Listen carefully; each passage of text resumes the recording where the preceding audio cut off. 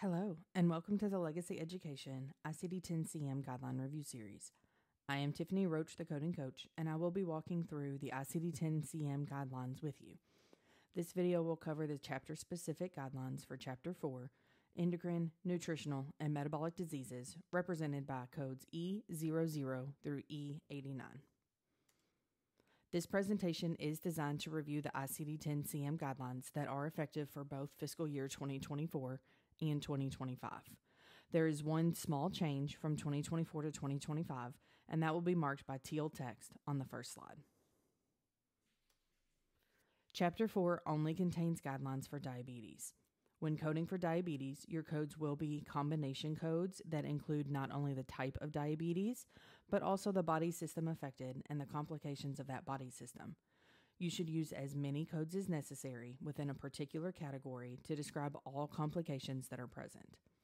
When multiple codes are necessary, they should be sequenced based on the reason for the encounter. Although most type 1 diabetic patients develop the condition before reaching puberty, the age of the patient is not the sole determining factor.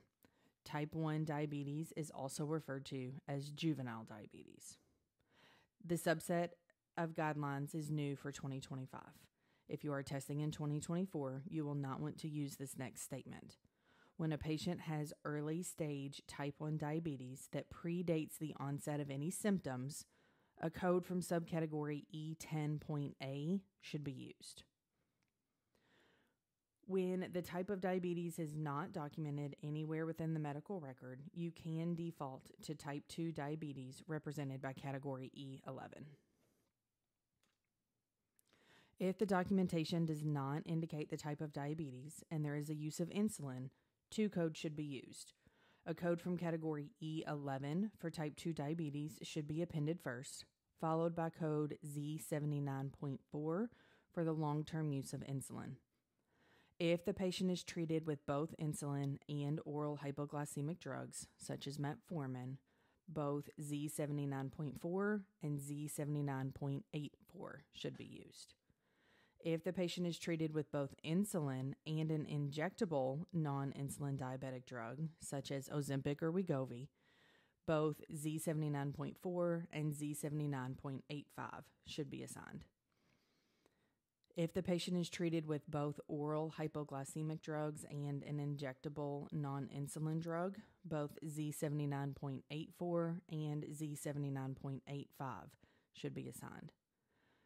It is important to remember that if insulin is given temporarily to bring a type 2 patient's blood sugar under control, meaning that it was only used during the encounter and they are not sent home with a prescription, code Z79.4 should not be assigned as this does not meet the definition of long-term. When a patient presents with gestational diabetes, refer to Chapter 15 guidelines. Sometimes your insulin pump can fail and it can cause an underdose or an overdose.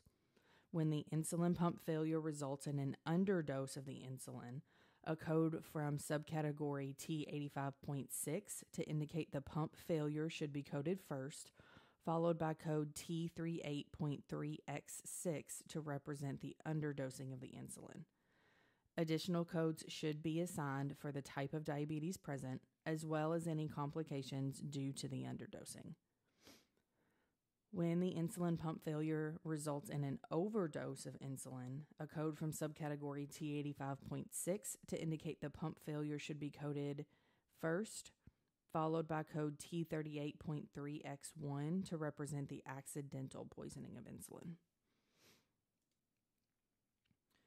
Codes found in categories E08, E09, and E13 identify manifestations and complications that are associated with secondary diabetes.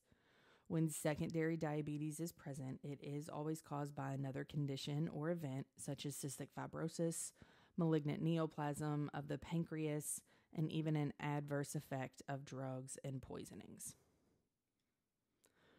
For patients that have secondary diabetes and routinely use oral hypoglycemic or injectable non-insulin drugs, additional codes should be used to identify the long-term use of those drugs. If the patient is treated with both insulin and oral hypoglycemic drugs, such as metformin, both Z79.4 and Z79.84 should be assigned. If the patient is treated with both insulin and an injectable non-insulin diabetic drug, such as Ozempic or Wegovy, both Z79.4 and Z79.85 should be assigned. If the patient is treated with both oral hypoglycemic drugs and an injectable non-insulin drug, both Z79.84 and Z79.85 should be assigned. It is important to remember that if insulin is given temporarily to bring a secondary diabetic patient's blood sugar under control, meaning it was only used during the encounter and they are not sent home with a prescription, code Z79.4 should not be assigned, as this does not meet the definition of long-term. The sequencing for secondary diabetes codes, when codes with the cause of the diabetes, is based on your coding instructions that are found in the tabular list. When the diabetes is caused by a lack of insulin due to surgical removal of the pancreas, which is also known as post-pancreatectomy diabetes, it should be coded with E89.1 listed first, followed by a code from subcategory E13 and Z90.41. Secondary diabetes can also be caused by an adverse effect of a drug that is correctly administered, a poisoning, or a sequela of a poisoning. To code these correctly, you will refer to your Chapter 19 guidelines for the adverse effect of poisonings and Chapter 20 for any external causes. As always, thank you for supporting us, and make sure to stay tuned for new videos in our ICD-10-CM guideline review. Make sure to subscribe to our channel so that you can be in the know of our newest videos that are released.